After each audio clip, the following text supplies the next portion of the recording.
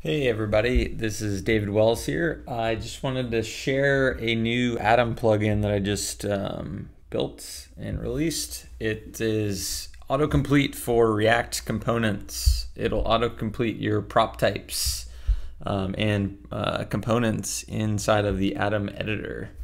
And if you look at the GIF here, it's pretty much what it does. Let's take a live look at it.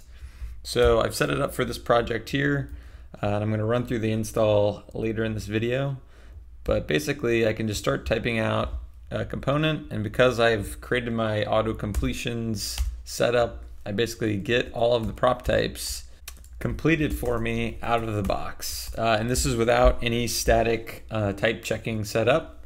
So basically I can start typing any one of my components that's either from my project or a third-party component library that I might have included, and it will go ahead and autocomplete all those things for me. So I don't have to look at the docs when I'm creating my stuff. So that's what it does in a nutshell.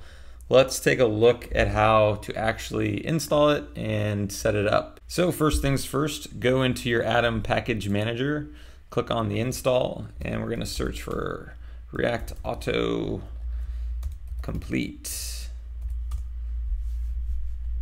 And here's the package right here. I'm just going to go ahead and install it. Now that it's installed, it will basically check if the project you're working in has an autocomplete file in it. So cool. So we might need to restart Atom just to make sure everything's good. But let's go ahead and set this up for a project. So the way this works is it works on a per project basis, because you don't want to install auto completions for like a bunch of different components you're not using for your project, or you might have naming collisions or what have you. So basically what we're doing here is we're going to do it. It's set up to work on a per project basis. And there's a CLI tool. So we're going to go ahead and install that real quick. So npm install react-autocomplete CLI-save dev. So I'm going to go ahead and install that. This is what actually will parse through the components that you give it and will automatically generate those auto completions for us. Once we have that set up in our project, we can see it in our dev dependencies. Everything's good there. There's the React CLI. Cool. Autocomplete CLI. So what I've done here is I've also added on my npm scripts, I've just added the npm run generate, and that's actually running rc-autocomplete, which is the terminal command that will run the React component autocompletion CLI. And there's actually two ways to do that. One is RC autocomplete, and you pass it the source of your components that you want to generate completions for. And then the other one is just the generic RC autocomplete, and that uses the .import.js.json file, which looks like this. So, and this is in the README as well, but basically I'm saying, hey, React autocompletion, go to these two different paths. So like my actual components directory inside of my application here, and go into my node modules, and I'm using React Toolbox, a component library that's pretty awesome. I recommend checking out as my other components. So cool. So that's basically the two different ways that you can do it. I'm using the .import.js.json because it's from another project that can do automatic imports and stuff for you. They've done a lot of stuff with aliasing and what have you. So I have some ideas to extend this kind of functionality moving forward.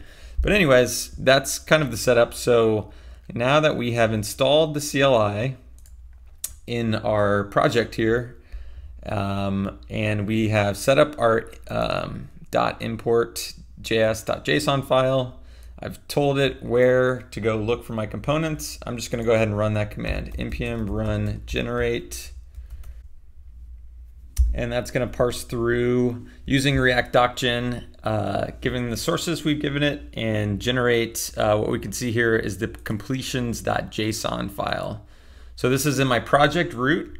This is just like a documentation application, just as an example. But basically, this completions is all of my components with all the prop types and the types of prop types. Now that I've completed this step and included my completions.json in my project, I can actually go ahead and go into one of my files in this project and start typing out. And it looks like one of the things, and I'm working on this, it'll probably be in a future release, we need to restart Atom. So it's not picking up those completions yet. That's something I've noticed. So if we just go ahead and quit Atom, restart it, and jump back in here. So now if I start typing something out, there are all of my components from my completions file, and I can choose any one of these, hit space. Here's all my prop types with the type. Yeah, and that's basically it. So now we have, for this entire project, I can auto-complete all of my components, both from my application source and a third-party library that I'm including here. So yeah, hope you guys find this useful. This should make the dev experience a lot nicer, and that's going to be awesome for the React community. And I hope people can take this idea and extend it elsewhere. But yeah, so I'm looking for, if you want to contribute to the project, shoot me a tweet at David Wells. Or if you have any ideas on how to make it even better, yeah, just let me know. But hopefully this helps you out, and yeah, thanks for watching.